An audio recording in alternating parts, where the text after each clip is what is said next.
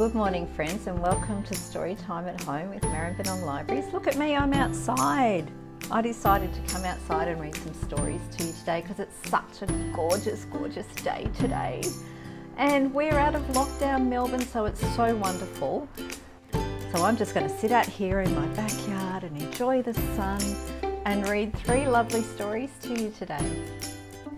Our first story is called A Walk in the Park, and it's by Anthony Browne. One morning, Mr. Smith and his little girl, Smudge, took their dog, Albert, for a walk.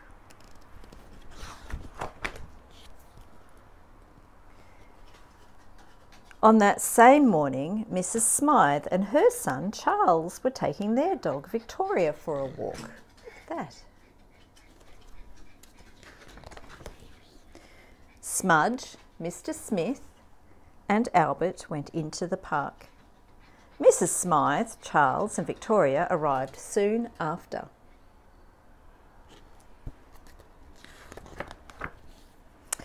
Albert was impatient to be let off his lead. Victoria waited quietly until Mrs. Smythe had detached the lead from her collar. 2 very different dogs, aren't they? Both dogs were free. They chased each other all over the park.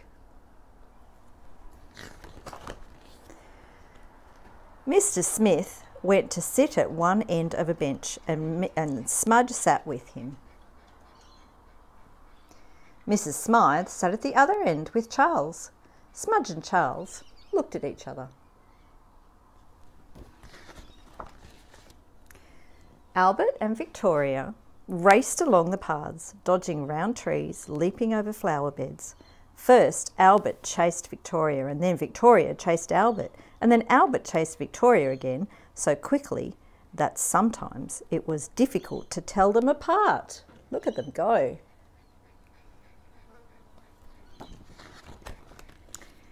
While the dogs played, Smudge and Charles edged nearer and nearer to each other. Look at them.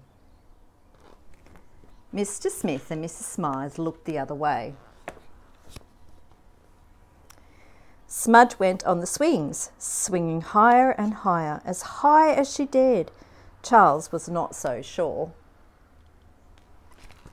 Meanwhile, an angry gardener chased the dogs off the flower beds. Look at them. They took off their coats and Smudge swung like a monkey on the climbing frame. Oh, that looks like fun. Albert felt too hot, so to cool himself, he plunged into the fountain. Smudge and Charles climbed a tree.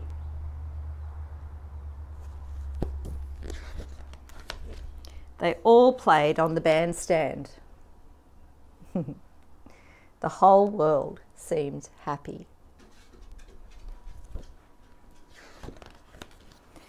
But Mr. Smith read his newspaper at one end of the bench and Mrs. Smythe looked the other way. They don't seem happy, do they? Charles picked a flower and gave it to Smudge.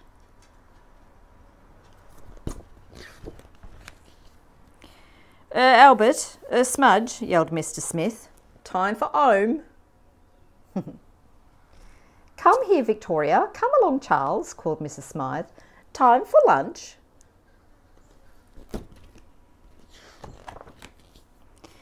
Mrs. Smythe took Charles and Victoria home. Mr. Smith took home Smudge and Albert. Very different homes, aren't they? And Smudge kept the flower. The end. Well, there's lots in that book, isn't there? Lots of differences.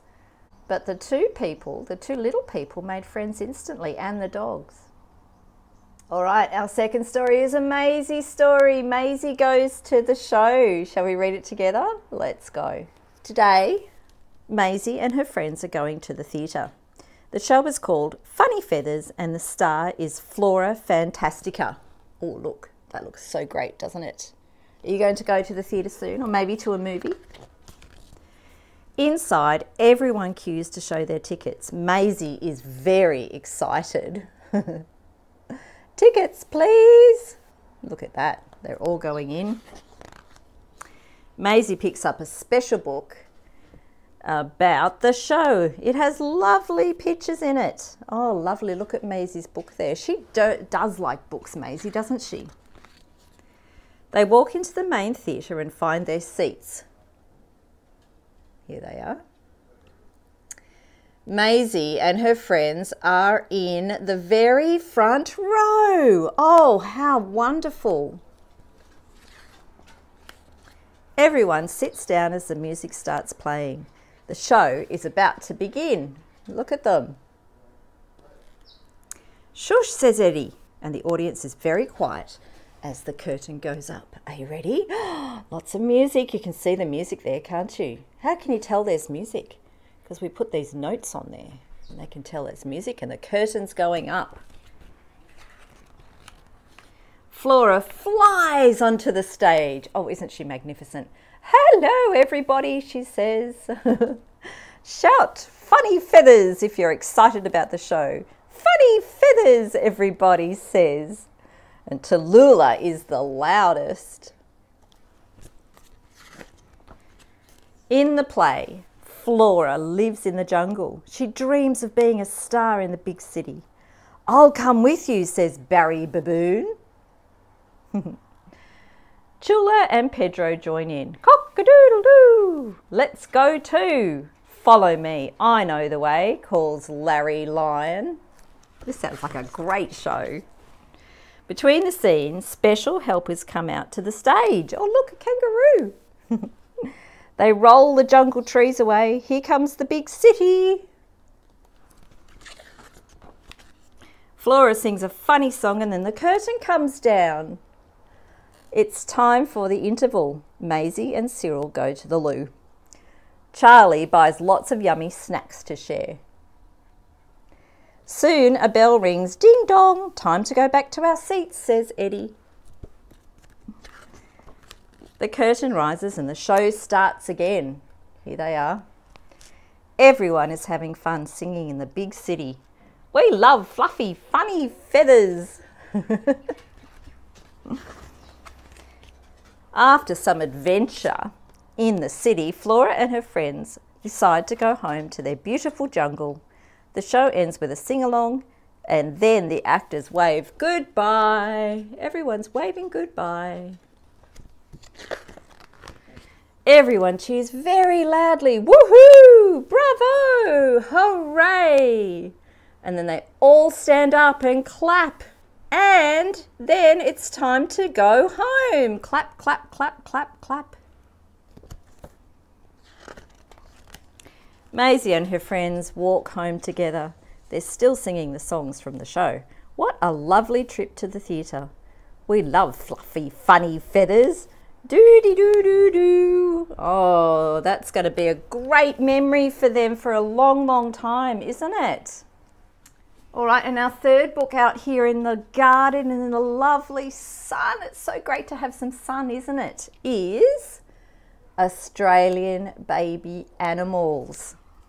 All right, let's go. Many Australian baby animals are called Joeys. Shy kangaroo Joey plays peekaboo from its mum's cosy pouch. Look at that, peekaboo. A kangaroo's pouch keeps the Joey safe and warm as its mum hops about.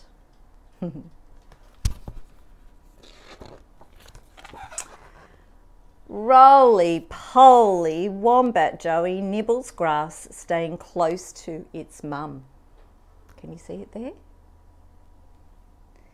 A wombat Joey lives with its mum until it's about 2 years old.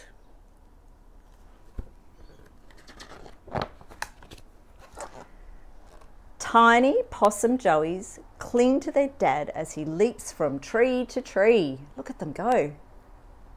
The ringtail possum dad helps the mum look after their Joeys.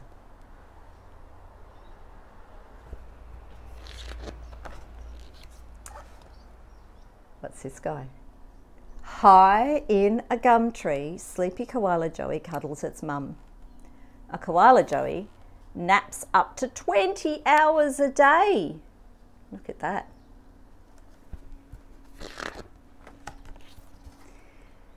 Cheeky Tasmanian devils. Look at them. They play all night long.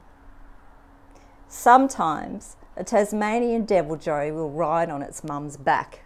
That looks like a fun ride, doesn't it?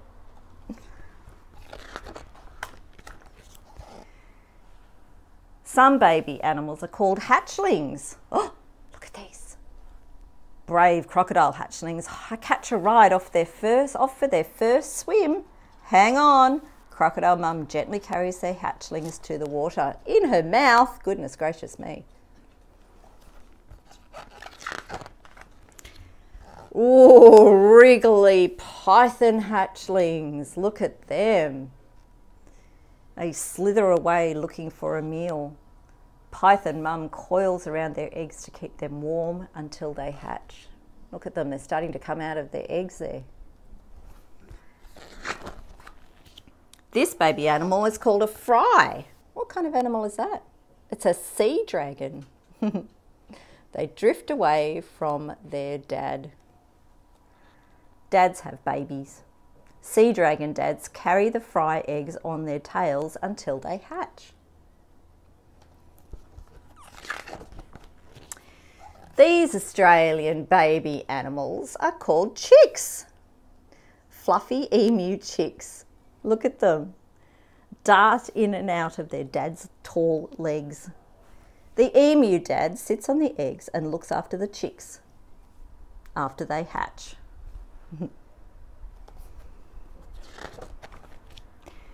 Noisy cockatoo chicks, look at them. Feed us, feed us. Oh, cockatoo chicks are covered with yellow fuzz. Very cute.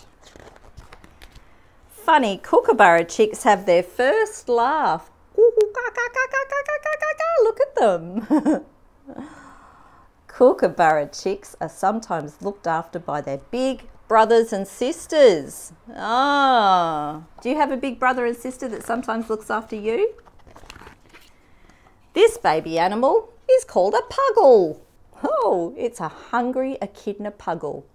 And it's happy to see its mum because its mum's brought it some food. When a puggle hatches, it doesn't have any spines. That's probably a good thing, hey? These baby animals are called pups. Fearless flying fox pups. Look at them. They hold on to her mum as she flies through the sky. The flying fox mum wraps her wings around her pups like a blanket. Nice and safe in there. Frisky dingo pups. Oh, oh, oh, look at them.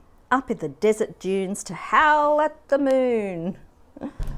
Dingo pups and dads hunt for food to feed their pups. Look at them. Some people call a baby platypus a platypus.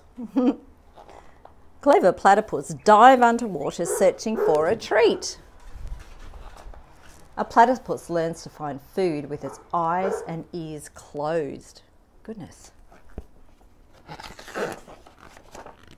And there they all are. Look at all those different hatchlings. A hatchling and a fry and a platypus and a pup and a puggle and a chick and a joey. What a great story that was, hey? All right, and I've got my doggy here too. She's been, hello to me. This is my doggy and she's been running around me as I'm reading the stories. You might have been able to hear her. Say hello to me, hello to everyone. All right, well, thank you for joining me out in my garden today for those 3 lovely stories. I hope you have a wonderful day. We'll sing our goodbyes and we'll see you next time.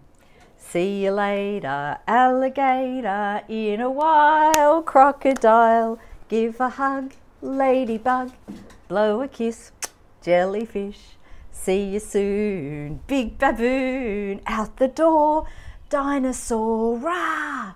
Take care, koala bear, wave goodbye, butterfly.